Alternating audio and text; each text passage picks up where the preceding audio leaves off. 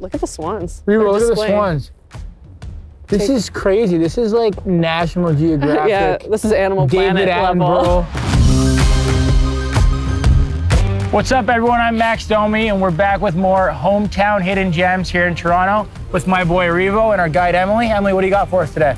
Well, guys, today we're going to be doing some bird watching here at Tommy Thompson Park. But first, we have to get these guys geared up.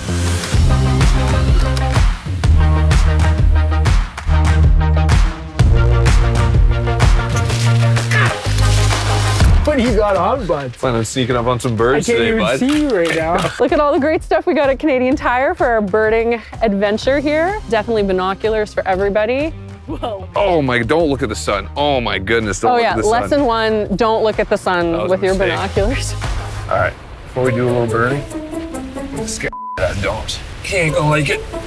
I'm gonna like it. Okay, well, we're here on the lakefront at Tommy Thompson Park. You can practice looking with binoculars if you want. I keep seeing things flying and I actually think it's So, have you guys ever been here before? I've not. I've lived here my whole life, and it is definitely a hidden gem. Why are there so many birds here? Like, imagine being a bird, you're migrating. So they see Tommy Thompson Park and they're like, finally, I'm exhausted. I had to fly straight across Lake Ontario. And they all stop here and it just funnels them into the city. In this park alone, over 300 different kinds of bird have been seen. All right, so I gotta ask, is bird calling a legit thing? Because Revo seems to love doing it. Mostly what birders do is they like look at a bird and they'll go. Really? So guys, can you name any bird? I mean, classic Toronto Blue Jay. Ooh, good one. Toucan. Chickadee. Flamingo. Max hasn't done a single Eagle. Toronto bird yet. That's Eagle. a good one. Canada goose. Black Hawk. Chickadee. He said that already. You lose. Can I say crow? Yeah, that's it. Robin. Oh, cardinal. Yes, that's a real Toronto bird. Pelican. Is an ostrich a bird? Yes. Ostrich. That's a tie. We tied because we got. You guys did. We surpassed what we thought we'd get. You named like 20 birds, and that's actually very well done.